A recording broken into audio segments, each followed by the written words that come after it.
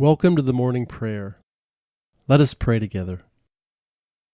We thank you, our Heavenly Father, through Jesus Christ, your dear Son, that you have kept us this night from all harm and danger. We pray that you would continue to keep us throughout the coming day from sin and evil of every kind. Help us to honor your name and be pleasing to you in all that we say and do. Father, we pray that you would pour out your Holy Spirit upon us and give us faith to trust in your word, that you would guide us, give us strength and grace for whatever the day brings. Thank you for the unexpected and unmerited favor that you will shower upon our lives today.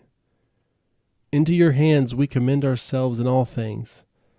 Let your holy angel be with us, and that the evil foe would have no power over us. We pray in the name of Jesus Christ. Amen.